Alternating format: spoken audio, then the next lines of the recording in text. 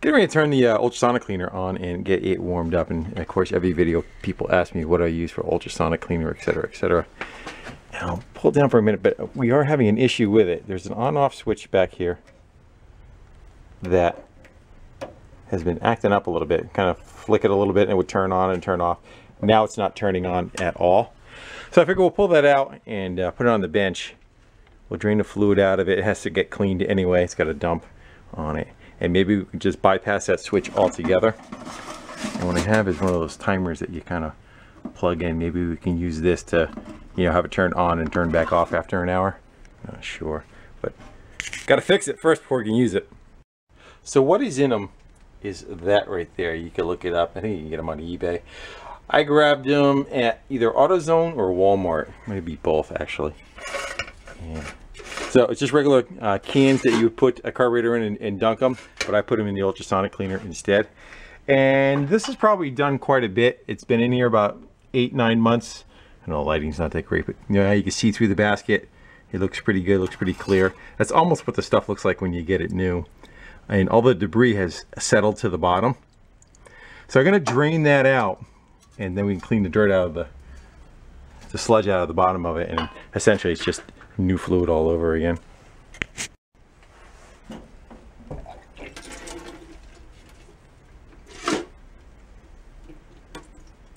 Probably should have leaned it. No, yeah, be all right. You can say I probably should have leaned it back a little. But what'll happen is, as long as I don't shake the pails up too much, it'll settle down in the pails too, the debris. Inside the hopper, there's like an orifice where all the material kind of drops down. So I just wanted to make sure that I didn't bring a lot of the dirt with me. I got a little bit when I first started. You don't need to sit here and watch this. That's what I'm going to do till that thing is empty. No, empty. That's the mud I was talking about that settles to the bottom. So I'm going to go clean that out, and we'll go see about that switch. There you go. You got it on its side now. There's the information on it. What do you think our chances are that that's just going to pull out of there for us? I bet you it's going to have like 2 spring-loaded tabs on the back side of it. It's not going to let us do our thing. Yeah. What is this? Is that just a fuse? That'd be, be nice if it was just a blown fuse, but I don't see that being blown. No. That's not it. Did it give us access though? Yeah. I can see a tab. Might be. We might be able to get in a little screwdriver right there and right there. Pull them in and bring it up and give that a shot. Game of operation. There we go. There's that one. So you can get a little tension on that side.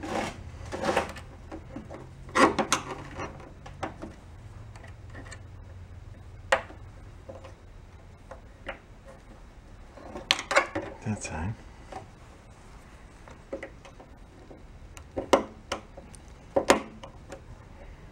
Can't see. Why don't we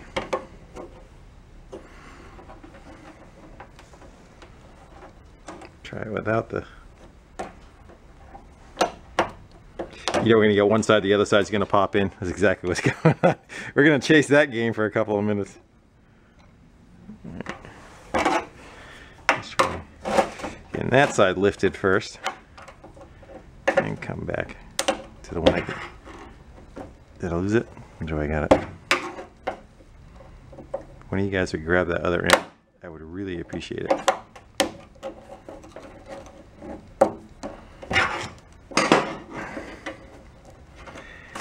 Unfortunately, I think it might have more down by the switch. A little fighter.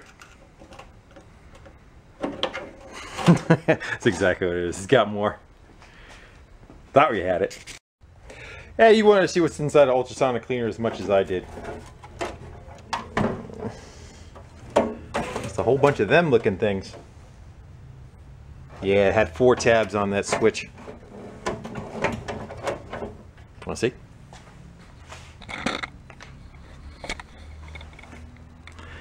Yeah, it's got 2 there, 2 down there. When we get that squeezed out of there, we'll pop that forward and see what we got.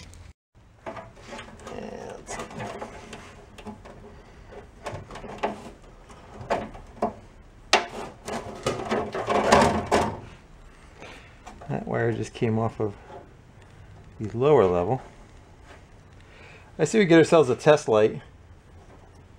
And see if we have power going through these two from there to there. If not, we are going to get rid of that. We'll put that right to the power coming in. I'm pretty sure that this switch kind of seems what it's supposed to. Actually, it's got another set of terminals which I bet is opposite. Wonder if those two might work. You guys may have got a better view of it than I did, but I went to go put that ground back on and it's like really sloppy. I have a feeling maybe that just kind of vibrated itself back. Maybe the switch is fine. So let's go and put power to it. We'll be ginger with that because there's a whole bunch of electrical components up in there too. But let's go put the power switch back on it again. Give that a little bit of a crimp and see if it turns on. Let's go. Crimping them down a little. They hit it with a glue gun, but it doesn't look like they got that much on there. We may come back and do the same idea, but we'll just get overzealous with it, you know. Let's try this from afar. Yeah, let's go click it over. It lights up when it turns on. Nope, that was not it. It is still not working. Psst. Yeah, still no good. That wasn't it. Or does it work? And I was a goof and didn't put the fuse back in. That'll get you, huh? How was that, like that? Yeah, that might give you better search results, wouldn't it? Let's go reenact it again.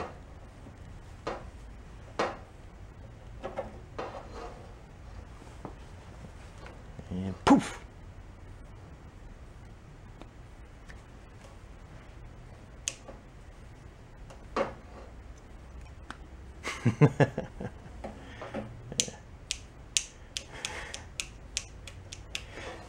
Ah, yeah.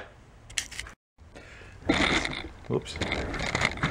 Go have you. Alright. Let's go. Get rid of them. So we want to probe. You can get one on there. That's going to be the tough one. It's got all kinds of. Just stab right into it. See if we can get a reading across it.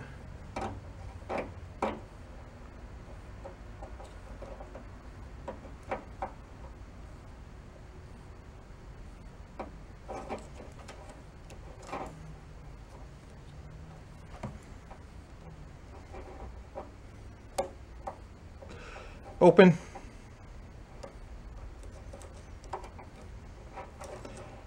Pick some of this glue potting material off. Go see if that's another. See if this one's another switch on that same one. Yeah, nothing on that one either. Should they work? Works.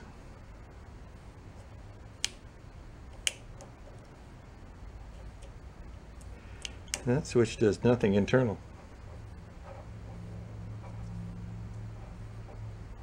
Yeah.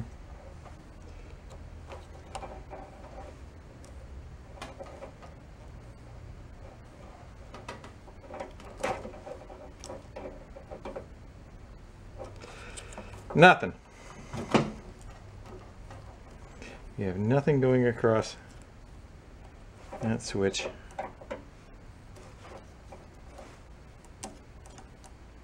At all. Switch is no good. So we want to go and take where this comes in on that one, right? So we'll still have the fused circuit. We just won't have the switch. put that back on into the ground, the other half of it, right?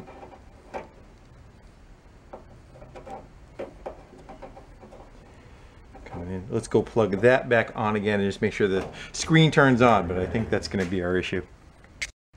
All right, let's go plug it in and see if the display powers up. Ha! All right, we got it.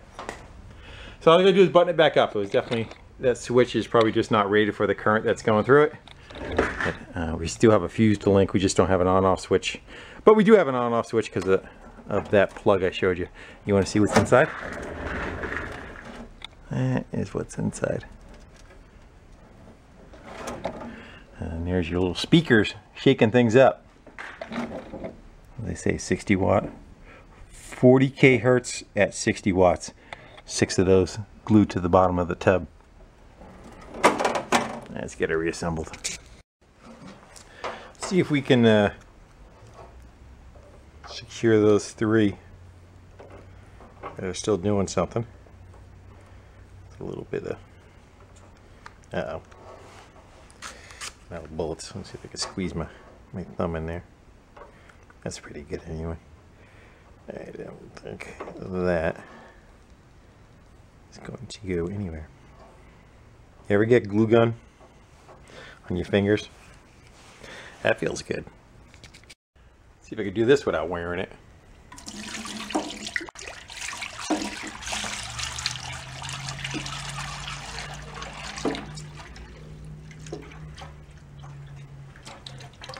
And again, I can't vouch for this being the best solution to go using one of these. It's just something that I am trying.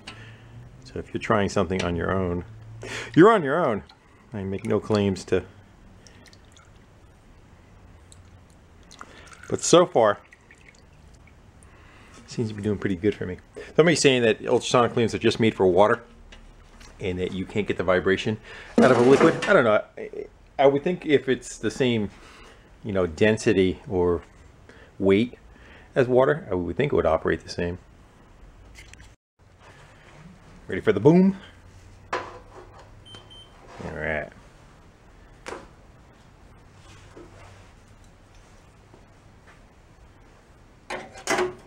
This was a gift from a YouTuber, Jim. I think the price has been coming down. I'm pretty sure they're under $100 on eBay now.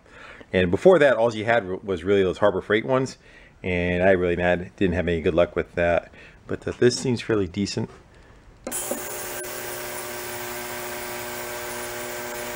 Noise alert.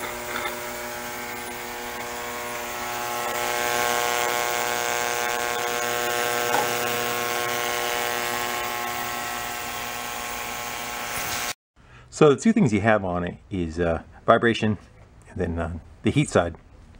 You could bring up to what you want. I think it goes up to about 30 minutes. And then you have how much you want to cook. And so, what are we at? Actually 50 Celsius. Turn that on and that'll heat up. The one thing someone wrote in the comments too, kind of makes sense, that let it come up the temperature with the vibration off. And if you want to run the vibration, turn the temperature off because it is more powerful when the heater's not running and vice versa. That kind of makes sense to me too. So I'm gonna let that go for a little bit. We'll drop that in. Well guys, I think we're gonna leave this one right here. This video is gonna be just on the ultrasonic cleaner by itself. I was actually working on a Honda snowblower that brought us over to here, but we'll make that its own video, and this will be its own video of just fixing the ultrasonic cleaner. And a lot of people ask questions about it, so they have a better idea what it is, who makes it, and apparently what to look out for as far as the switch is concerned. So she should be ready to rock and roll. Again, it works fairly decent for me, and for the price point of what they are, so far so good. I think it's probably about 2 years now it's been running. So other than that one glitch. Guys, thanks for helping me fix it and getting this thing back up and working again, and appreciate you hanging out in my garage with me and doing a little bit of wrenching. So until the next one, I will see you later. One Honda carburetor. Into the bath it goes, and it's nice that the float floats.